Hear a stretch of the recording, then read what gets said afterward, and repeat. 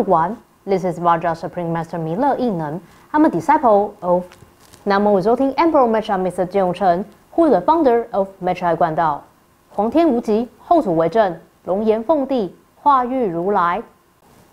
The metaverse has been a hot topic of conversation recently. The term metaverse combines the prefix meta, which means beyond, with universe, and is often traced to Neil Stephenson's 1922 science fiction novel Snow Crash. In the novel, people put on eyepieces and headphones, find a connection terminal, and then they can enter the parallel virtual space, where people can use digital avatars of themselves to explore the online world for entertainment, doing business, and living there. This term became popular since this year as Facebook changed its name to Meta to focus on Metaverse. That the Metaverse will be a virtual online world where people can get together, work, communicate, and play games at their homes. It looks the Metaverse will change the organization and functioning of the existing society, forming a new way of life with integration of reality and virtuality. At present, the Metaverse concept-related products are mainly in online games, virtual reality, augmented reality, and social media.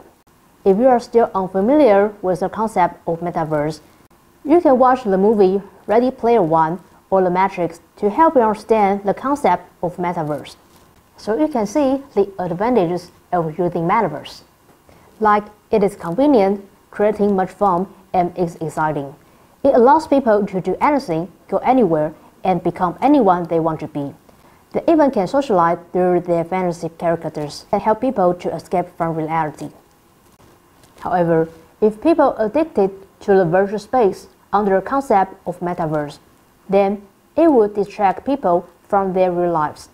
People would like to stay in their houses instead of going outside to interact in reality. They will even get confused due to losing the boundaries between the real and virtual worlds.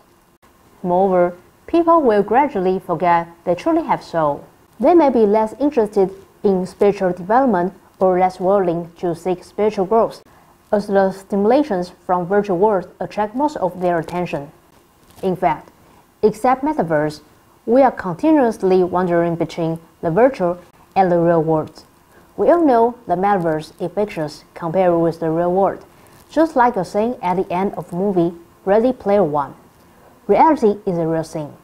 However, from another perspective, if you believe we all have immortal soul, then in terms of our internal life, between our physical body and immortal soul, can you tell which one is the real thing? The Metaverse is a manipulated world, and it influences people and even restrict or control the people's mind by osmosis.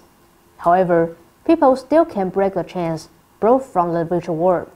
In the movie The Animatrix, the human potentials make people become aware of the restriction set by Matrix and being awakened. People also have nature's spiritual abilities, like the third eye. They are all potentials and help people not to be confused or controlled by virtual world if the abilities are activated. Through the natural potential development in Mecha 管道, my spiritual abilities are awakened and strengthened.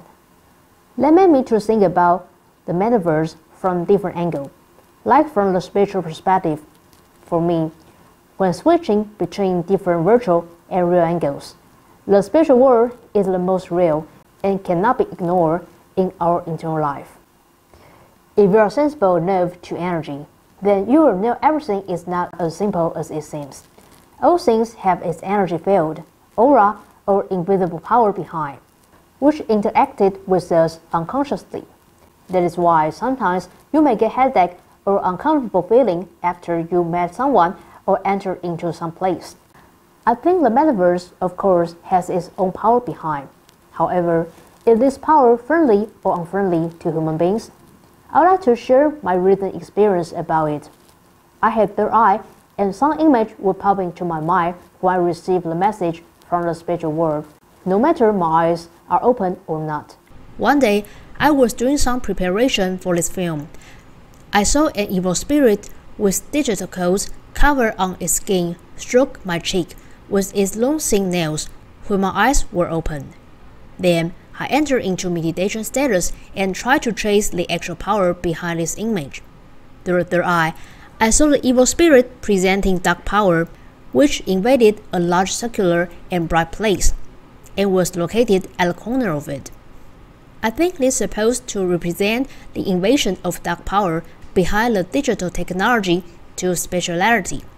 I also saw a man with many wires and connectors plugged into his back, and he was weakly sitting and stuck there. Then I understand why people addict to virtual space, such as online games, and get lost in it, because by connecting with the virtual world, their energy is squeezed by the negative power behind the world, and their spirituality is being weakened and controlled. You may be wondering, is what was captured by third eye from virtual world? No, the spiritual world presented by the third eye is not an artificially manipulated space, but it is real, and we even can sense it without any eyepieces and headphones. It influences us while we are alive, and we need to face it after death. We just use this physical body as our avatars in the earth to experience, endure testing, and obtain the sense or energy that we need in our internal life. If we become more spiritually completed after getting more essence we need through our reincarnation, then we would have an opportunity for our spiritual promotion. However, the tests and challenges in our past lives sometimes make us lose ourselves, and thus leading to complex reincarnation. In the movie Ready Player One, to beat all the levels of the game, the male protagonist placed more attention on the game designer's original intention for the game to think about his strategy, and it is a key to his success all the way. However, have we forgotten our original intention or ultimate purpose of our internal life? That is exactly the spiritual promotion. So how to make ourselves not to get lost through various tests and challenges? That is, to form our divine self fashion. After converting to Mecha Guandao and under the guidance from the founder, non-resulting Emperor Mecha Mr. Jiong, my fashion is formed, and it connects me all the time. The real world is sometimes crucial, and unlike the virtual world, there are no retreat and reset buttons, as it is the process we have to go through and is unavoidable. Too much comfort cannot bring us breakthrough or make us get involved. Fashion will not decide everything for us or tell us everything clearly and plainly. Otherwise, we will lose the process of comprehension, and the wisdom gained from our comprehension can actually bring the breakthrough to life.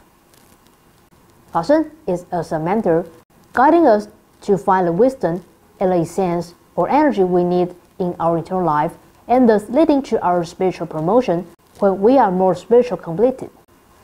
The space where the fashion stays is the heavenly realm in higher dimensional space-time. Therefore, we can receive the energy of wisdom from there by connecting with fashion.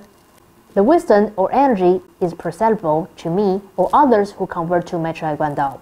Moreover, through converting Mecha Guandao and having spiritual practice there, my internal homeland can be formed in heavenly realm, where is actually our immortal soul, that is the ultimate true existence, belong to.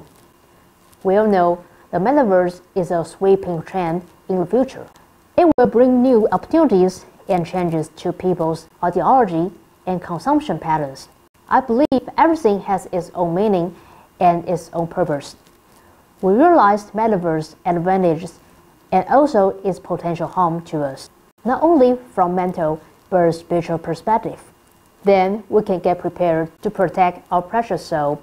For example, to develop our celestial potential to detect the negative power from the virtual world and be able to be against it, instead of being controlled by the power behind the virtual world. Okay, that's it for today, and thanks for watching. Don't forget to like and share this video and subscribe my YouTube channel if you are interested. See you next time. Bye bye.